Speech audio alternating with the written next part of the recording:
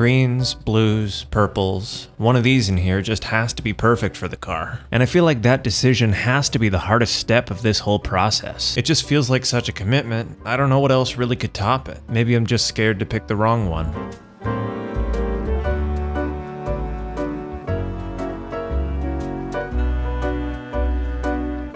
Still, there's gotta be an easy way to know which color's right for this car. In my head, it's like I could almost see any of these working, but that can't be right. If only there was an easier way to pick.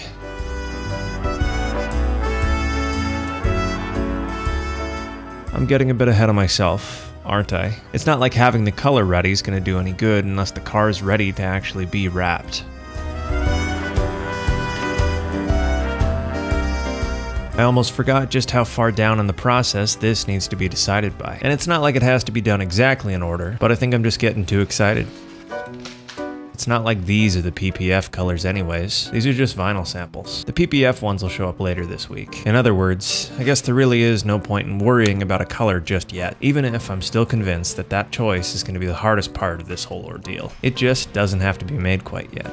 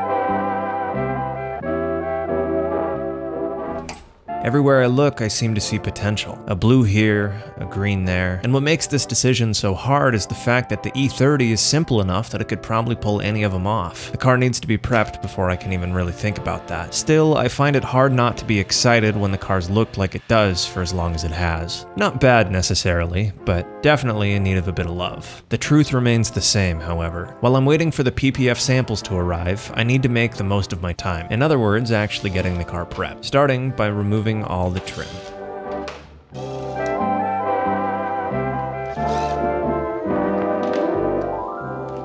This isn't going to be my first time wrapping a car. It'll be my third, but this time might not be quite as comparable because the material is just different. PPF has a hybrid application and vinyl is completely dry. But just like the color, worrying about that is far out on my radar. Right now I just need to focus on getting this car as prepped as I can to be the best wrap I've ever done. I definitely don't think it'll be perfect, but I can absolutely learn from my mistakes that I made last time. I can't beat myself up about it too much though. Back then I was antecedently ignorant after all. I just didn't know.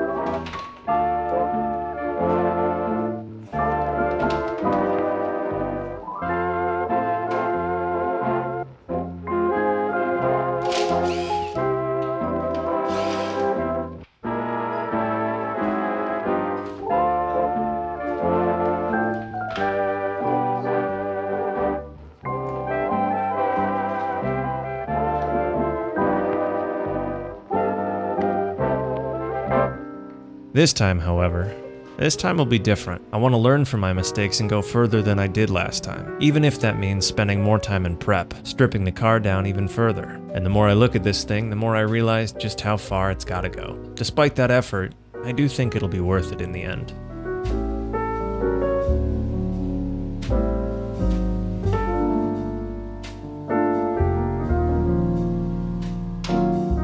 Plus, unlike the Audis, this one seems to be held entirely together with Phillips screws and clips. So it's not like taking this car apart is a rather difficult affair. Really, it's just a lesson in simple engineering. A car built to be easy to maintain. This trim's got me thinking though. Reds and blues are cool, but what about a black or a gray? Too subtle? Too quiet? Either way, I'm getting ahead of myself.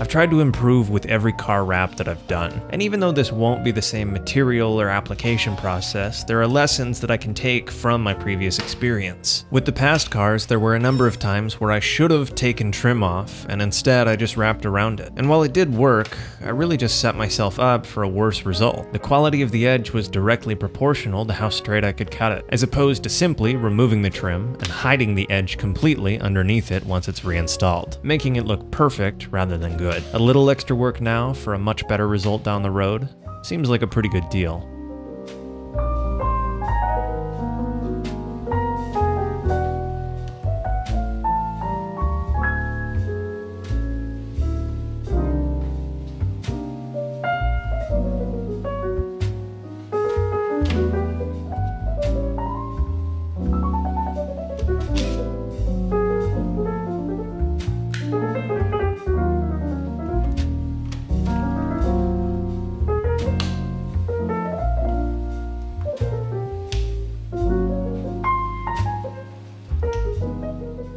I think out of all my cars, this is the only one that could pull off a truly bright color. It's just got such simple body lines and simple styling that something like a red, a yellow, it just wouldn't look out of place. And sure, these vinyl samples aren't the right color, but they could at least help me narrow down a primary color. And the more time I spend with the hardest part, the better. Picking the perfect color is no easy feat.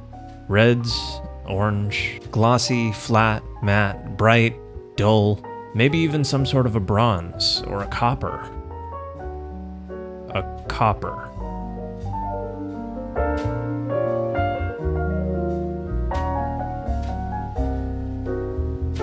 I guess whatever color I pick doesn't matter if I don't fix the rust. If I ignore that too much longer, eventually, copper rust is the only choice I'll be able to make. Which means I've got to do some bodywork for pretty much the first time. Huh. I mean, it's not like that's harder than picking a color, right?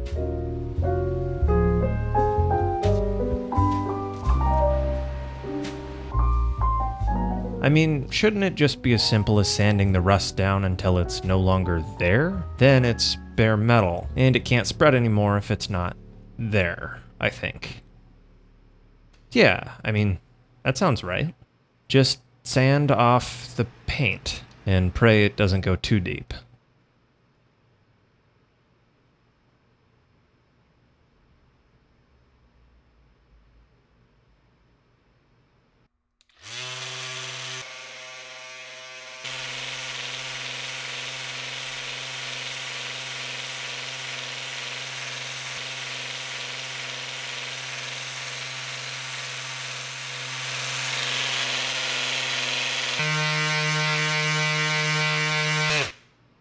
Maybe I should look this up before just jumping in. I know this paint can't be saved, but this still feels wrong jumping in blind.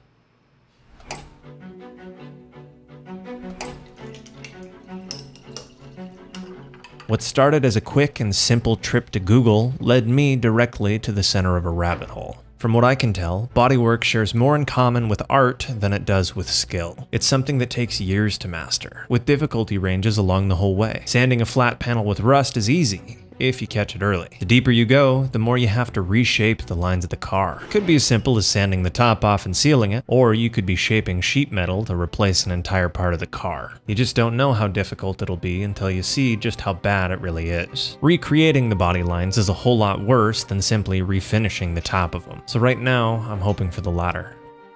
Either way, one thing is abundantly clear. No matter how much time I spend on it, since for the most part it's a first attempt at bodywork, it's just not gonna be perfect. And that's gonna have to be something I accept going into it. Sure doesn't mean what I'll learn from trying won't be worth it though. Can't be worse than the car rusting away after all.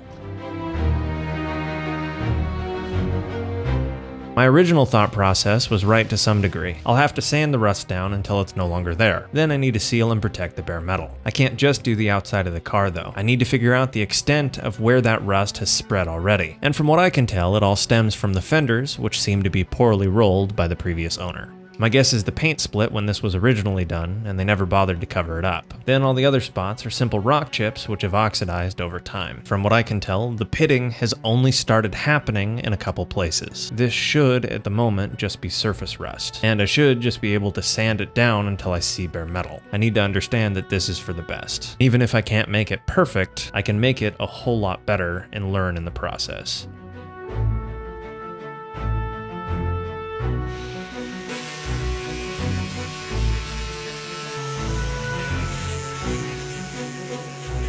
As I was sanding both fenders, I was pretty grateful. It looks like I really did catch the rust fairly early. The only spot it was deep was on the inside of the wheel well, both on the folded lip and behind it. The only way I could really reach that was with the wire wheel. But it was also behind the fender, so I didn't care too much what it looked like. Anything that would be seen, I sanded with fine sandpaper and a lot of time. Eventually though, I got to the point where I couldn't see any more rust. All of the edges where the metal transitioned to paint showed no signs of oxidation, so I was good to spray the rust reformer. I used an aggressive one for behind the wheel well, and used clear preventative on the part of the car that's going to be seen, the actual fender itself. This will help a bit in it not oxidizing in the future, but to truly seal it, I'm going to want to spray primer. And this is an anti-rust automotive primer, basically designed to seal in sheet metal. It initially went on pretty thick, but after a little bit of wet sanding once it was dry, it feels just as smooth as the rest of the surface.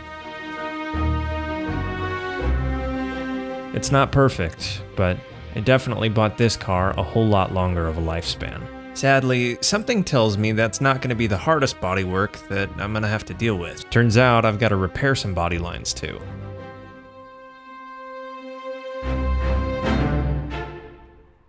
The small dent on the back of the car. Other than the rust, this is the most egregious issue that this body has. And from my research, it's probably going to be a lot harder than I was originally thinking, especially as a beginner. It's not just a simple dent, it's buckled, and there are multiple body lines broken because of it. Just a simple sanding to remove the surface rust reveals just how bad it really is, at least with respect to getting it flat. It's caved in both up top and on the bottom, but because there was a protruding section, the top line is caved up and the bottom line is caved down, so there's a lot of reshaping that needs to be done. And while initially my plan was to simply fill it with Bondo, which would look good if I spent enough time sanding, I've learned that that isn't really the proper way to do this. I should be trying to use as little Bondo as I possibly can. In other words, some persuasion is in order.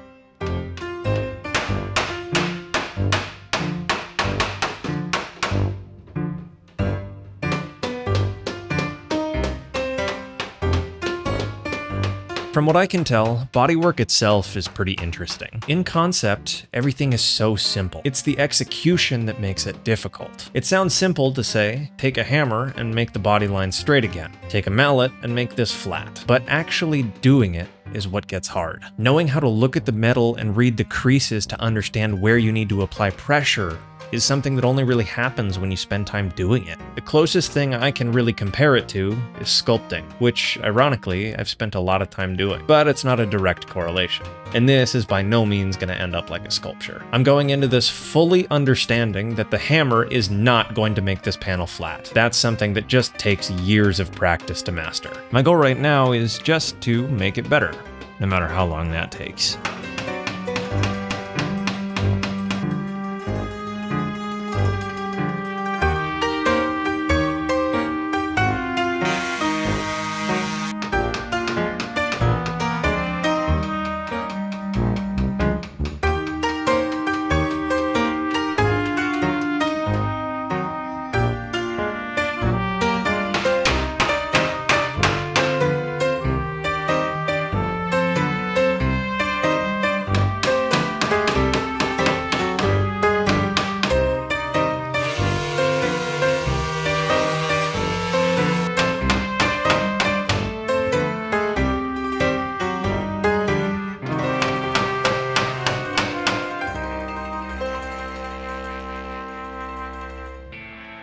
With the metal reshaped as much as I felt comfortable with, it was time to bring out the Bondo. And while reshaping the metal took the majority of my day, the impact that had on the Bondo step is tremendous. When I was reshaping the metal, my goal was not to make it flush with the original body lines. I knew I wasn't using the right tools, and I knew that it would never be perfect that way. So my goal was something that Bob Barker would have been proud of, as close as I could get it without going over. Rather than building the surface out of layers of Bondo, since the metal's already close, I simply have to smooth it out with it. And this is also a step which is difficult and going to take forever. This is the part where I'm actually re-sculpting the body lines that I'll be able to see. So any imperfections or irregularities here are going to be seen. Plus, Bondo takes forever to cure. So while I'm waiting, fixing other rust spots on the car is something I'm going to be doing.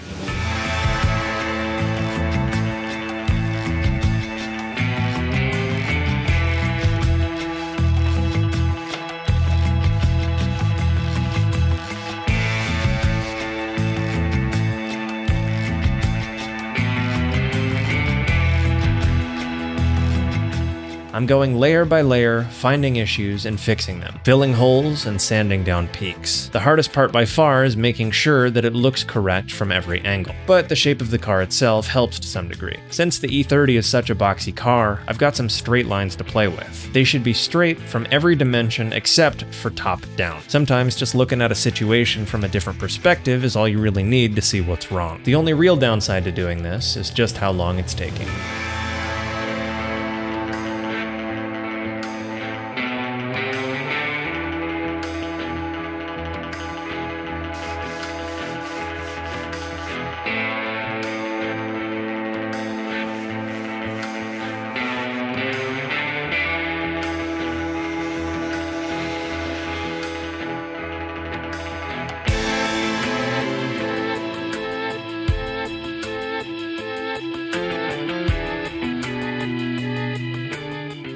Well, just like the rust, this isn't perfect, but it is a night and day improvement over what it was before. I've still got some pinholes, but the Bondo I have is too thick to fill them, so I need to get some body glaze. Either way, even though this was one of the hardest things I've tried, and it didn't turn out perfect, it was fun to spend time learning, and it's even better to be able to see the results of doing that.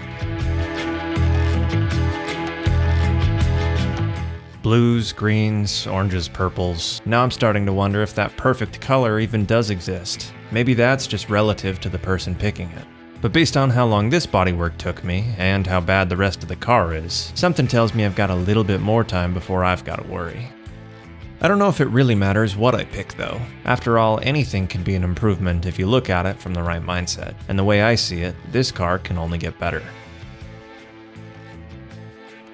Thank you for watching. If you enjoyed the video, consider dropping a like and subscribing for more. That's the best way you can help support me and my content.